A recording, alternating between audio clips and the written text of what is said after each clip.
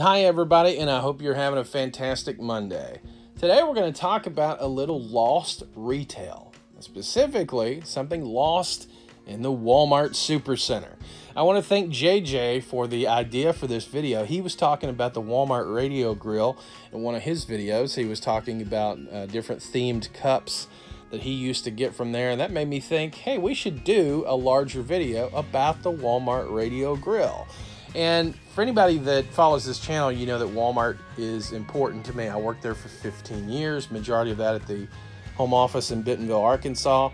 And in fact, if you go in most stores and look in the back room, you can still find me there. So you may be saying to yourself, what the heck is the Walmart radio grill? Well, if you don't remember it, if you've never seen it, that's okay. That's what this video is for.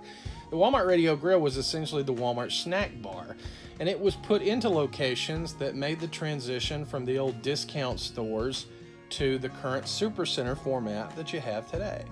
So the radio grill was just another department within Walmart. Moving to the supercenter format across the country had been an important part of the strategic plan of the third CEO of Walmart, Lee Scott, that you see represented here.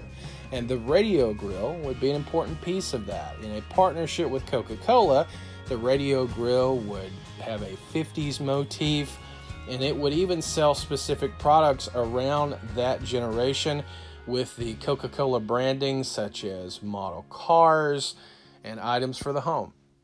To talk a little bit more about the radio grill, I'm going to bring in the Illuminator. JJ, take it away. Hey, how's it going, everyone? JJ Double J, the Illuminator here.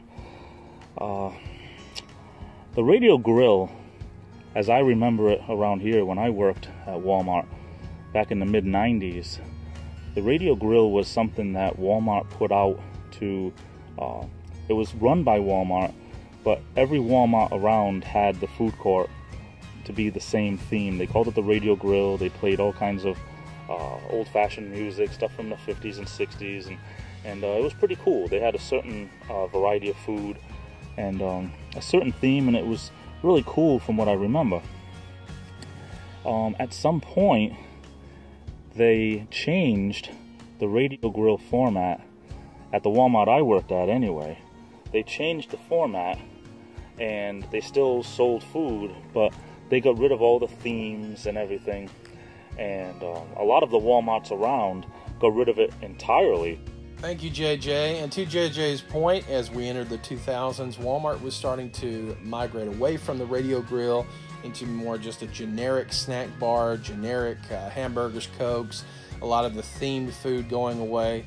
In fact, Walmart had pretty much made up their mind they didn't enjoy being in the restaurant business. So what would the transition be?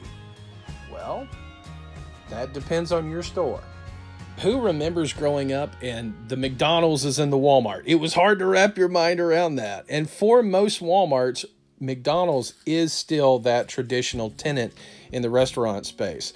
But Subway is a fast-growing number 2 and was looking to take over the top spot as the in-house restaurant until this happened. Jared.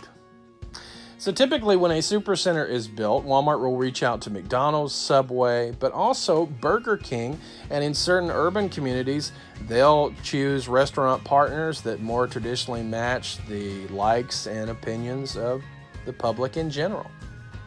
Some stores have even transitioned the old radio grill locations into the Walmart pickup, and even some have it as customer service and just plain old storage.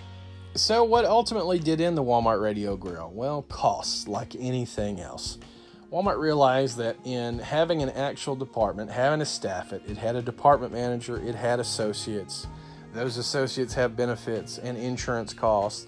It added up quickly, and the food business is a very low margin product. It's really hard to make money unless you're doing consistent business. And they found that the generic nature of the Walmart radio grill just did not set it apart from the other food establishments in most areas. It was just kind of like an end of an era when they just got rid of the theme and the different plastic glasses and stuff that they would give you if you ordered them, like a medium drink or a large drink. It was a keepsake thing, and I don't know, it just seemed like they just lost interest, or they just stopped caring. Right now, the Walmart that I worked at, they don't even have a Dunkin' Donuts anymore. Even that closed. So it's just unused area or used for storage, where I believe they could have really made a go with it, even if it was run by someone else. I mean, Walmart is Walmart, and to have an area that you're not making a profit from, it sounds pretty stupid from Walmart's point of view. My thanks to the Illuminator. You'll see his link in the description of this video. And hats off to everybody that worked at the Walmart Radio Grill, that shopped at the Walmart Radio Grill. I hope a few of you remember it fondly. I did. I still, to this day, they served the best pretzel I've ever had in my life. It was called a cream cheese pretzel. I've never had anything like it. It was pretty amazing. But it was a part of our lives for a short period of time. But for some, they still remember the Walmart Radio Grill. Thanks, everybody, and have a great day.